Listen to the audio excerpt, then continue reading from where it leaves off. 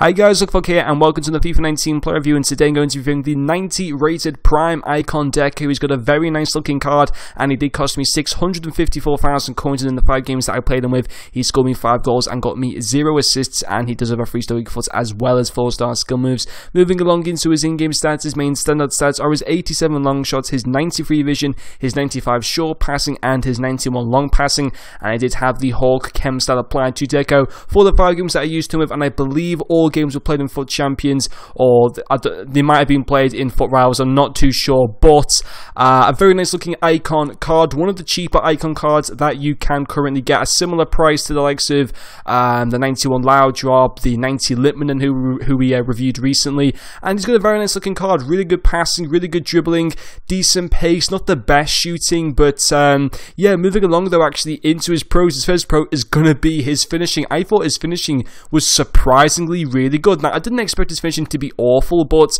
the fact that he got 5 goals in 5 games was really surprising to see that from a cam position, and I have to say, overall, in terms of his finishing, I was impressed. Now, his long shots at 87, I don't think I tested that out too much in-game, but, you know, his finishing at 75 feels a lot better than that. Now, I did have the whole chem style on, so I believe his finishing went up to around 80 finishing, which isn't too bad, but even so, that's not fantastic, but in-game, if actually really good, and he got me some really nice important goals for me, some winners, some crucial goals to get me back into games. Just was really good. His his finesse shots are decent as well. His positioning at 83 isn't too bad either, but yeah, I have to say his finishing was a surprising positive to this card. His second pro is going to be his passing. Now, this is such a weird card that I reviewed because he got me 0 assists in the 5 games, which is very surprising again, and very disappointing and concerning as well. But I don't think you should be too concerned because,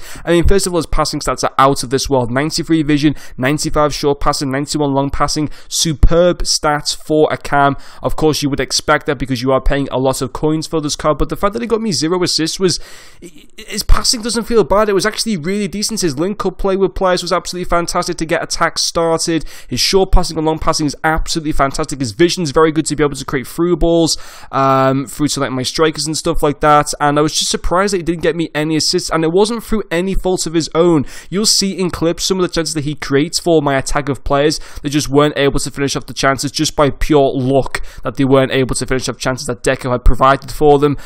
So I wouldn't see his finishing, I wouldn't see his passing as being an issue at all. If anything, it's still a really good part to his card, but it just wasn't able to kind of reflect that in terms of stats within the 5 games that I played him with. But it's definitely not an issue, guys, trust me. His passing is very good. And then his final pro is going to be his dribbling. He's got some very nice dribbling stats, decent agility and nice balance as well, coming in at 86 agility and 85 balance, 94 ball control, 90 in-game dribbling, absolutely fantastic. He's a pretty small cam, again, like a striker. I do tend to like smaller players in those type of positions, and his dribbling is fantastic as a way of being able to kind of take on defenders and midfielders and be able to beat them thanks to his really good dribbling.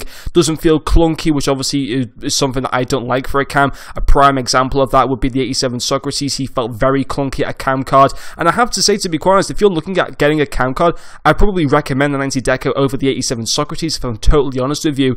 And in terms of other icons, I've reviewed the likes of obviously the 90 Gianfranco Zola. He isn't quite as good as him, fair enough. Gianfranco Zola isn't an out-and-out cam. He can play as like a centre forward or a striker as well, but I liked Zola at a cam, and I'd probably say that he was better than Deco. But honestly, Deco, comparing him with the likes of Litmanen and stuff like that, very similar cards. I'd say probably Litmanen was slightly better, but there's still nothing wrong with this Deco card whatsoever. If you want to go and buy this card, I would recommend you guys, but I think there are some better alternative cams, but they are going to cost you a little bit more coins. But there's absolutely nothing wrong with this card. He was actually surprisingly good for me. He was a lot better than what I thought he was going to be. I didn't expect him to be terrible, but at the same time, I didn't think he'd be as good as what he was. Certainly in terms of his finishing, it was just a bit of a shame that he wasn't able to, reflect his stats in a good way in terms of his passing through assists. That was just a bit unfortunate, but even so, his passing, as I said before, is not an issue to this card. And I have to say, overall, I was impressed with this card. Not overly impressed, but I was impressed for the most part, and I would recommend you guys